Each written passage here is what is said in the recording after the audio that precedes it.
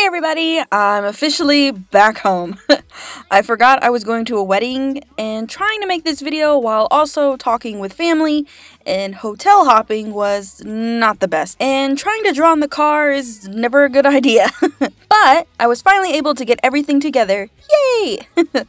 Anyway, just like in the last video, I'd like to talk about some of the issues I have with Rose.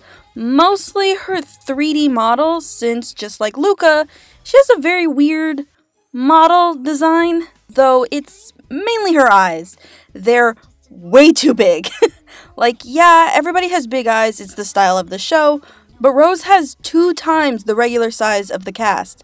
And thank God her screen time is very limited, because all those wide-eye stares she does freaks me out. I mean, I get why the creative team did it. It's to show, like, more innocence in her character, but they honestly really didn't have to, because now, thanks to her having such big eyes, her head is crazy big too. Like, the shape and size of it is way bigger than the other models. Like, trust me, if you go back and rewatch some episodes, you can see it. Also, side note, I may go harder on Rose due to not really liking her character. I've never been a fan of the nice character type. Like, don't get me wrong, they're fine. But for me, I don't believe in people being 100% nice or good. I like a good 50-50 or maybe 60-40. But Rose is so sickly sweet and nice, and she's just drenched in pink. It makes me physically ill.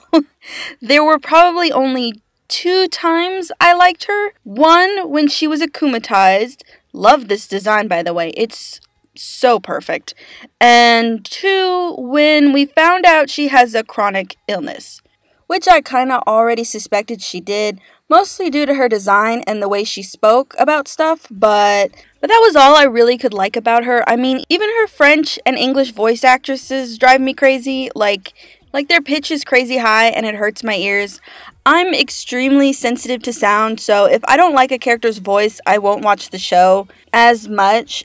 Like, if they were a main character, no, I wouldn't watch at all. But if they're like a background character, I can tolerate it. But that might be the reason why I stopped watching Miraculous Ladybug as well, since when my Netflix account was sadly taken away from me, I had to watch the English dub, and I just couldn't do it because Marinette just... her voice drove me crazy and I couldn't do it. But anyway, that's all I have for Rose. Her 3D model is fine, other than her eyes. It's too much. Her personality would feel more natural if they toned her down a bit, but overall, she's a fine character and I can see why people like her so much. But as for her designs, well... Okay, Rose's outfit just screams early 2000s fashion. Anyone who lived through it knows what I'm talking about, and if not, here's what everyone looked like. Heck, even Disney did the over-the-top, over-layered look. And Rose seems to be doing the pink punk look, since on the back of her striped shirt, there's a pair of silver angel wings. That's just bringing back bad fashion memories. But I mean, what were the Miraculous Ladybug team even thinking? Rose has 5 different shades of pink on her. Her skirt is not even cute or matching to whatever the top she's wearing, and her belt, she doesn't even need it. If her shirt was tucked into her skirt, then yeah, she could wear a belt, but it would have to be a bit bigger than that spaghetti string thing she's got.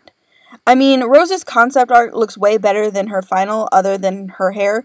It looks more superhero style or more of a akumatized style, you know? But the one thing I just can't stand is Rose's gladiator sandals. Like, Miss Ma'am, no, those don't go at all. Like, I can't with this show sometimes.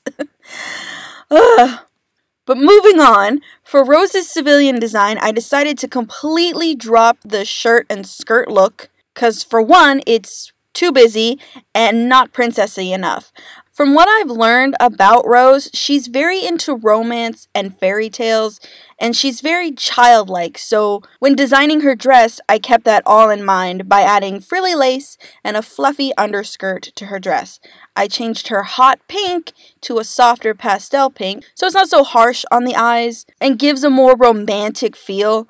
I also gave her a bit of an undershirt look, since she is still relatively young, but with the off the shoulder, it would be easier to reach her port. I know it's never been said that Rose has cancer, but it's pretty heavily implied, and I kind of wish they would have just said it instead of making it so vague. As someone with family and friends who have gone through it, I would have loved to just hear the word out loud, you know? I'm tired of it being, she has a mysterious illness, or she, stuff like that. I'm so tired of it. I really wish people would just say it. It doesn't hurt anyone's feelings to just say it.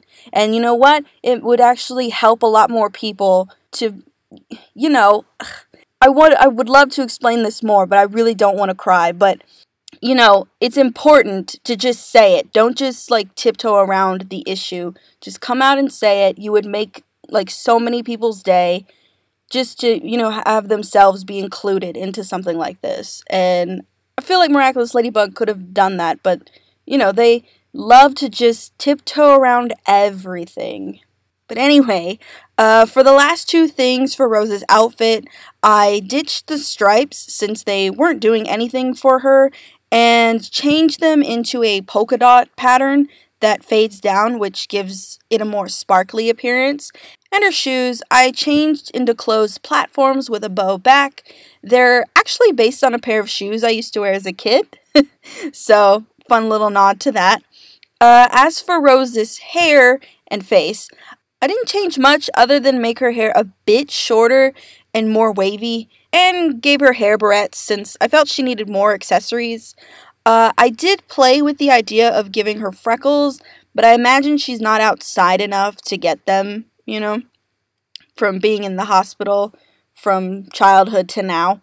Overall, I think I did pretty okay with, trying to make an outfit that represents her personality and the things she likes. So, let me know what y'all think, because I've been second guessing myself through this entire process. But anyway, on to Pigella. God, I hate that name.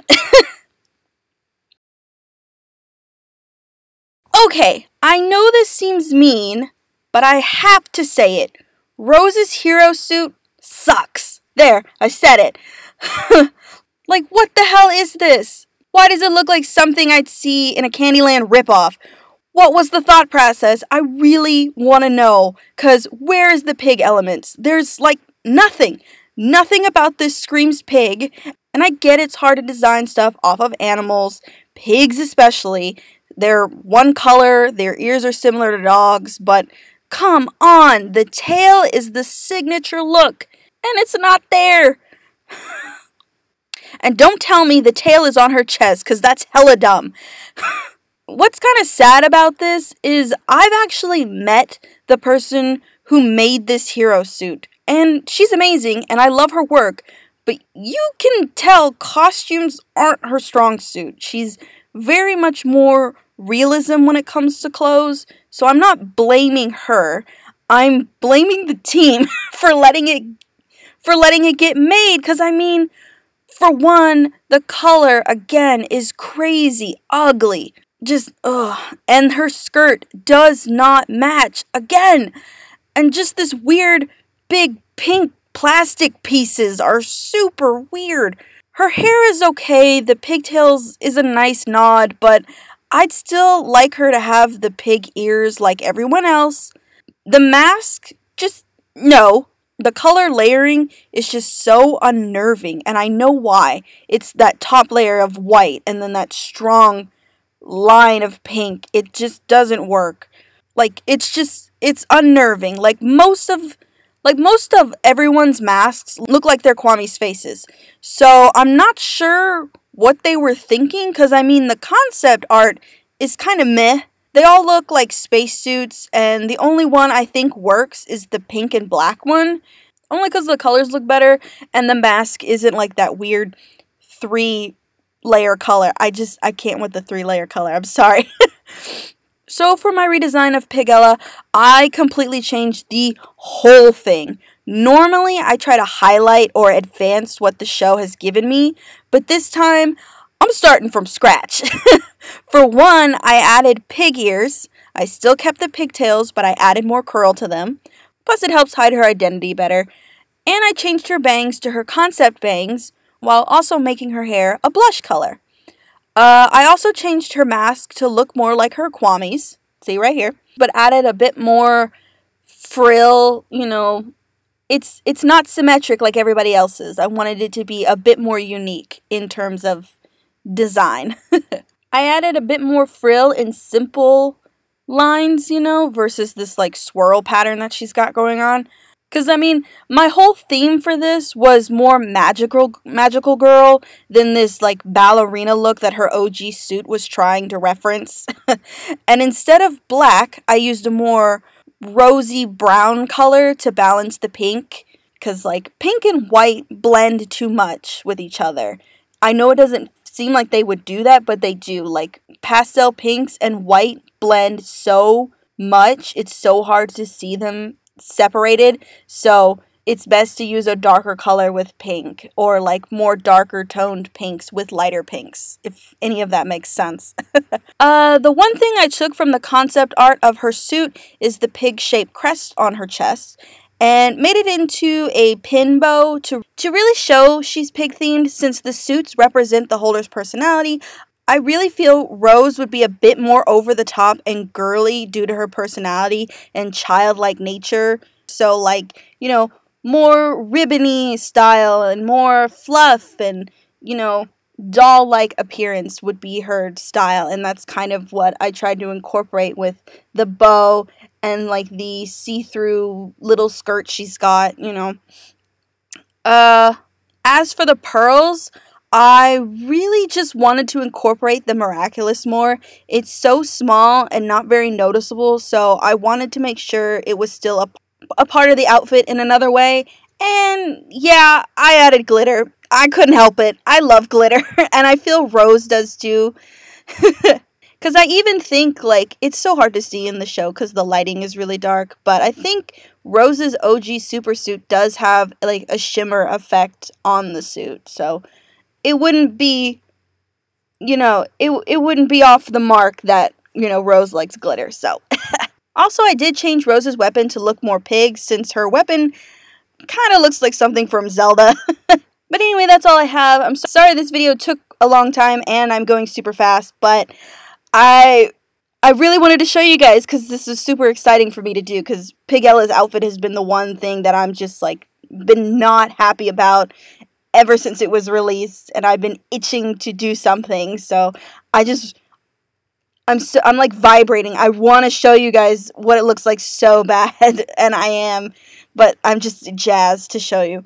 But anyway, I hope you all enjoyed this as much as I did, and for next week's video, I'll be redesigning Hawk Moth / Shadow Moth. So get excited. But anyway, remember to like, comment, share, and subscribe, and I'll see you guys in the next one. Bye!